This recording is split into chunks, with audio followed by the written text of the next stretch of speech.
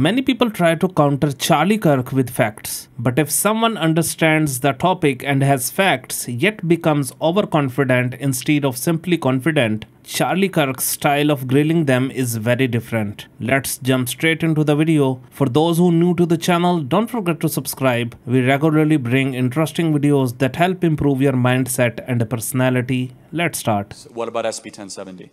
What's wrong? Do you know what SB 1070 is? Tell me what it is. It's basically a law for an officer to pull me over and ask for my papers when I've never even been to Mexico. Okay, well, I think people should be asked for their papers regardless of the skin color. So then we go. Here's white privilege. Why is that white privilege? Okay, here we go. How's that white privilege? Here we go. Who are they going to ask for their papers, me or you? I get asked for papers all the time when I get don't. pulled over. Yeah, I can show you my pile of driver's tickets. Do you get asked to prove that you're a citizen of the United States? Hold on a second. First of all, I get asked for my driver's license all the time when I get pulled over. In fact, every time I get pulled over, I get asked for my driver's license, okay? So, but here's the one thing. Hold on.